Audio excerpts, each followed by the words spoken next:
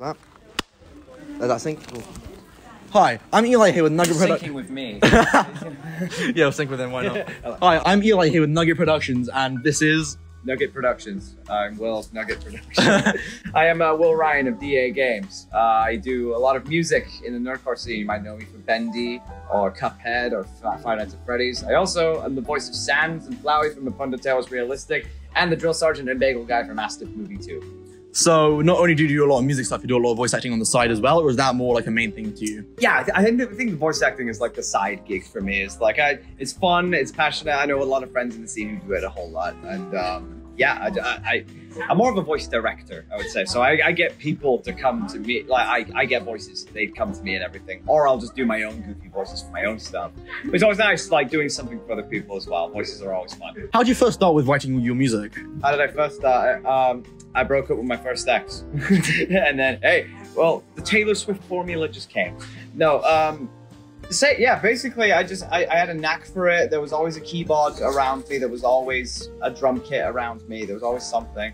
And I was always really interested in just hitting notes. I think I just started doing this, hitting one note and memorizing it for a day. Like, okay, that's the C note, that's the D note, and now I can know every note off the top of it. And I'm like, let's put them and arrange them into some random stuff.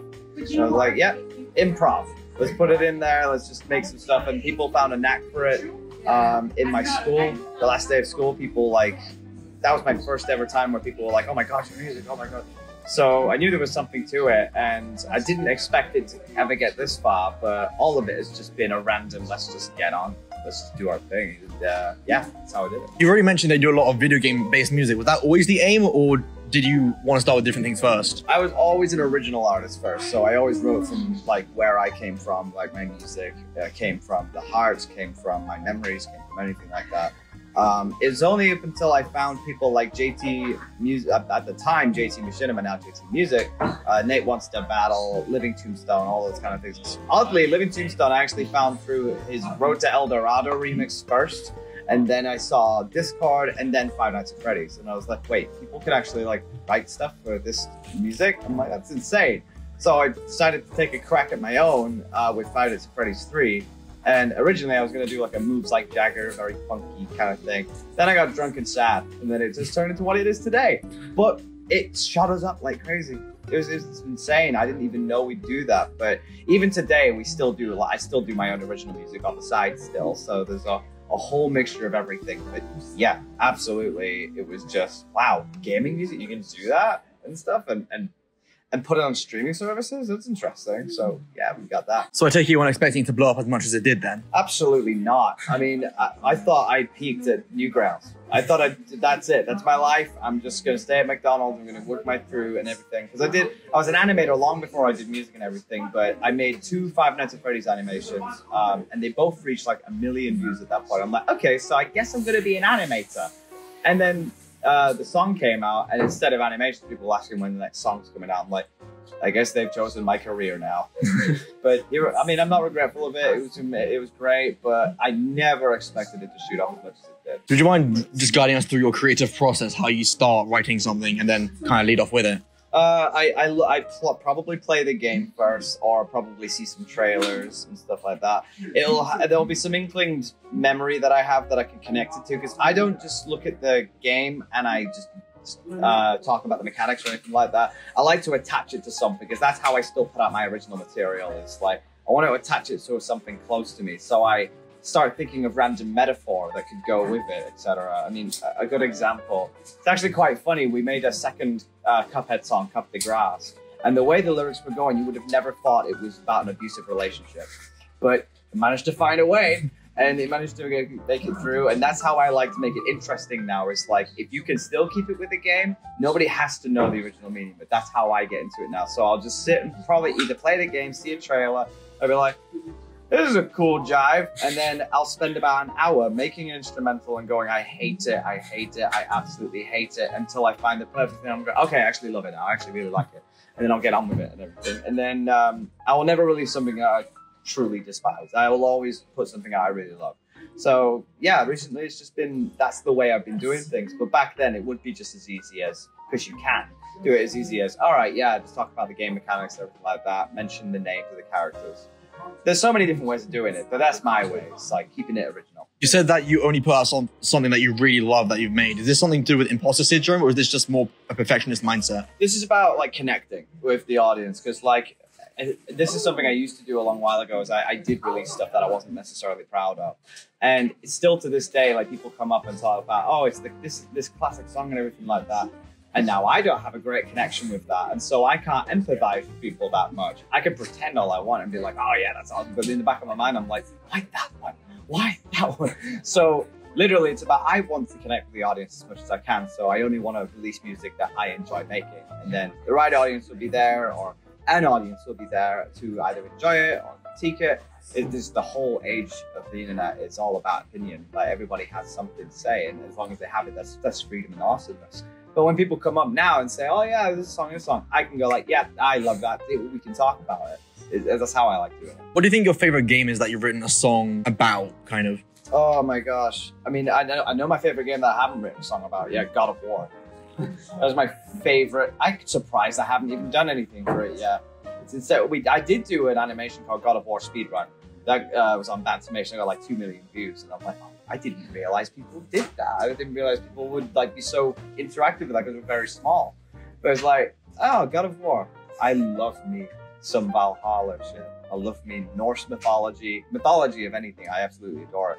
But a game that I liked and I also made music for, Dead Space.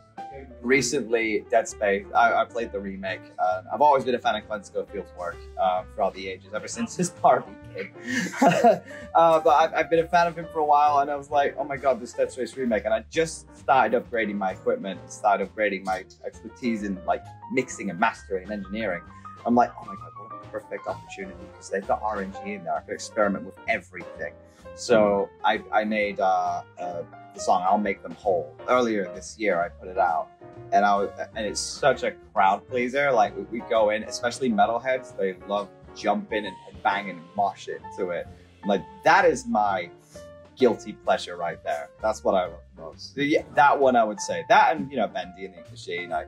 I liked Build on Mach-ine when I made that. That was the most spontaneous thing, and it was the most natural flowing process possible. It's just 12 hours of non-stop ideas and no break. And it's just like, oh, there we go. I guess this is done. And like you're flowing out of an ink machine. Right, exactly. Yeah. I literally felt as sweaty as one too. It was oily and drippy and everything. There's no spotlight all this time. I'm like, and then I got it. Quite the image now. It is. Well, if you got an imagination for it, don't think too hard. Who's the artist who inspires you the most? It doesn't have to be video game related, but it could be also as well. Artist. I mean, Glenn Schofield for his games. I would say Zeurel for animation. Zeurel is an odd duck online. He's great. He's recently made a series called Monkey Wrench, which is really cool.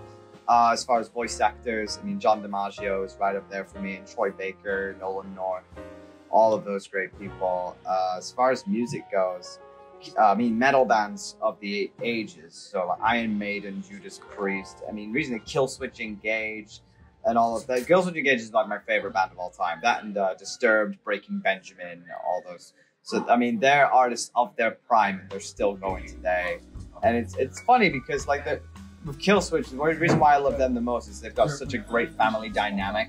Like, their old singer and new singer get along so well. They celebrated with each other on a song together. And that's, whatever you're going through, whatever music you're making, that bond is something I love the most. It's like, who cares? You're making good music, you jive, you have fun.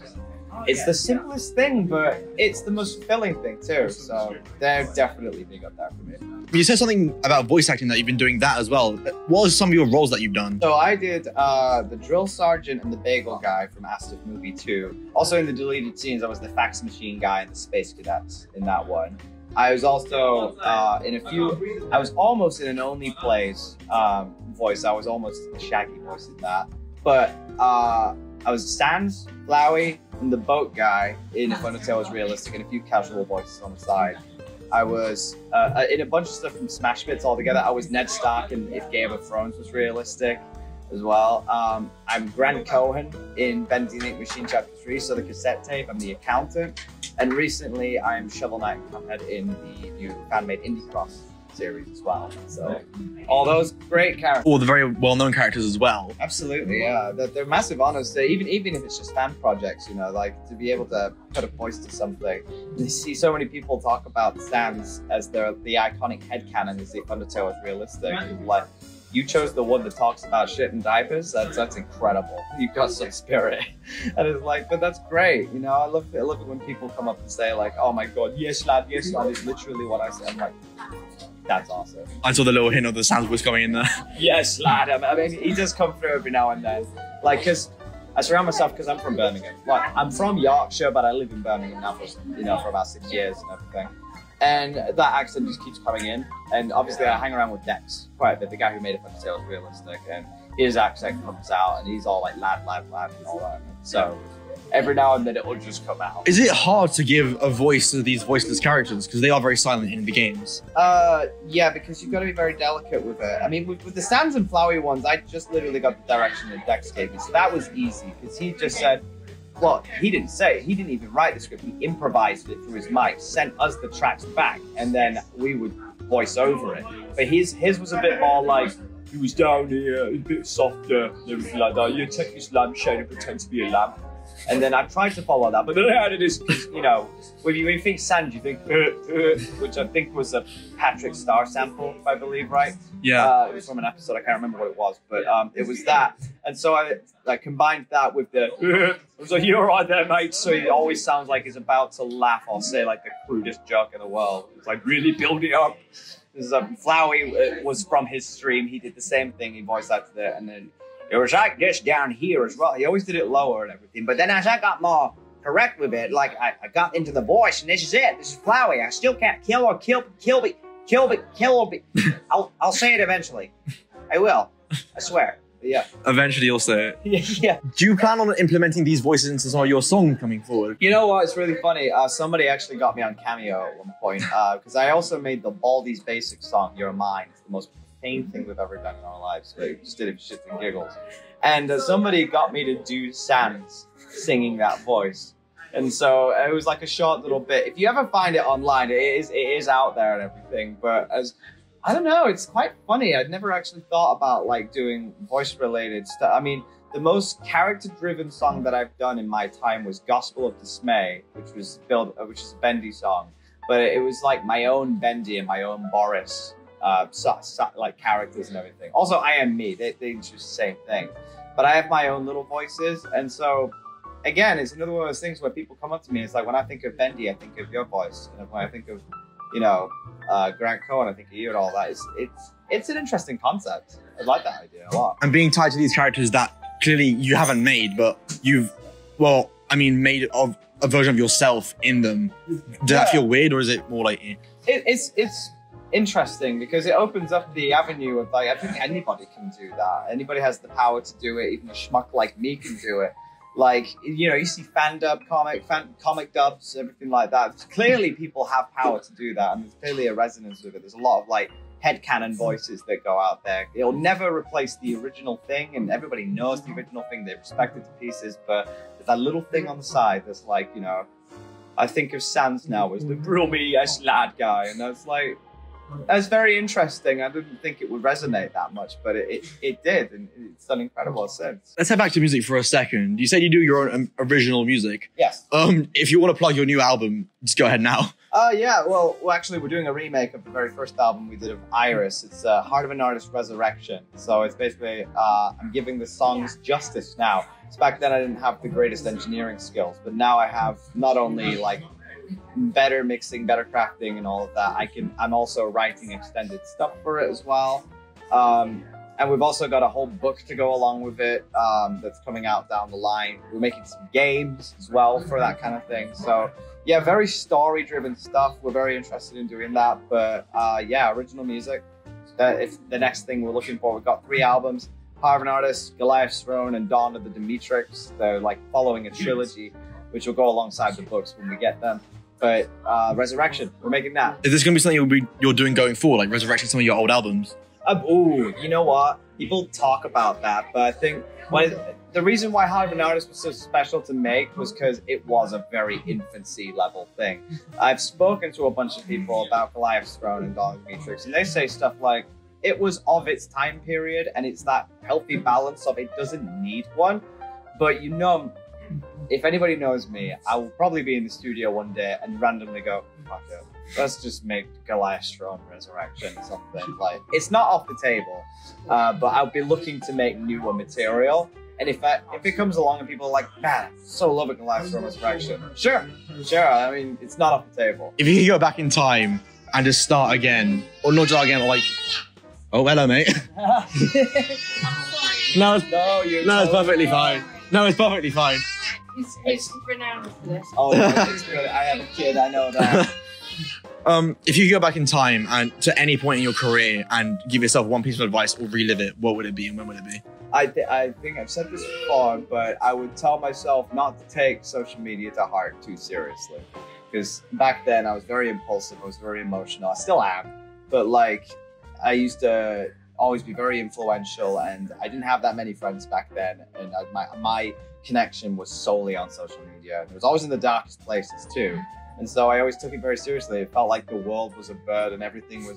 But it's all about looking in the right places. And I'm happy enough to be in a healthy environment as of recently, and more healthier than before.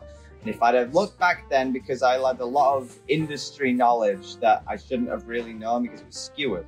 And back then I was too afraid of people, approaching people, because maybe they're too busy, or maybe they're assholes, maybe they're not, and everything like that. But no, I think I took that a bit too seriously back then, and it squandered a lot of opportunities for me. I'm happy I got what I've got as opportunities, but I reckon I might have had more if I could have been extroverted a bit more. So if I had to go back, I would tell myself, get off social media every now and then, touch grass. Just touch some grass, just have fun, and everything like that. You heard it here, folks. Yeah, touch grass, guys. Yeah. Well, thank you very much. It's been an honor. Pleasure to meet you. Thank you so much. That's been it, yeah. Thank you very much. Hey. Hey.